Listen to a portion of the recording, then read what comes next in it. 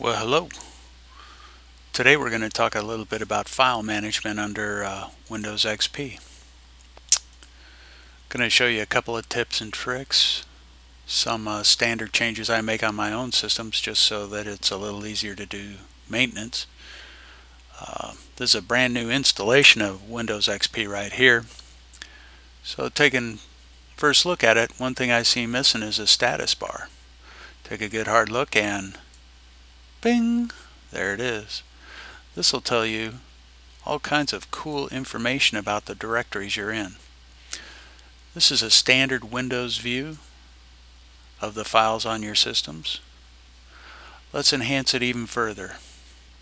Let's go to Tools, Folder Options, View, and the things I want to see, particularly when I'm doing file maintenance, are the contents of the system folders. Let me see that.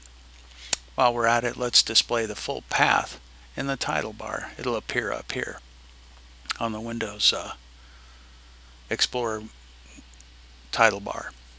Go ahead and show me the hidden files and folders. Let's no longer hide the extensions for known file types. Let's no longer hide the protected operating system files.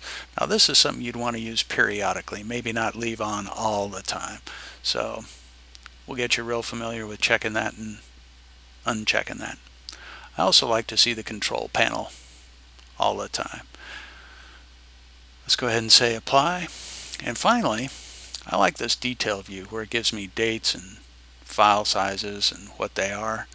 So I'm going to go ahead and say apply this style view to all the folders.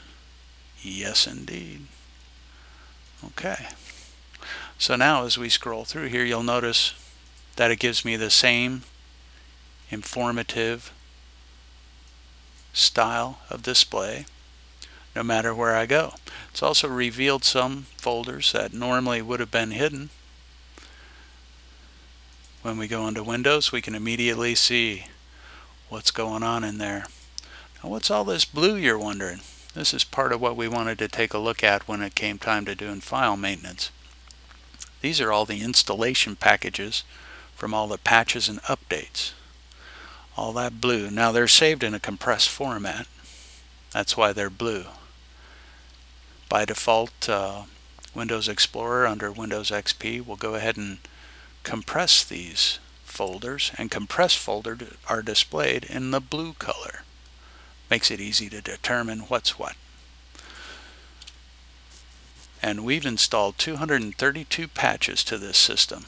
This was a new system put up just this last week on the 16th, and took 232 patches to get it square. Alright. So you can see this is a very handy view to have. When we come back, I'll show you some more really cool stuff you can do, how to get rid of things. And look at that. What the heck is that? What is that folder? Why is it named that way? We'll discuss that more just a bit. Thanks for stopping by.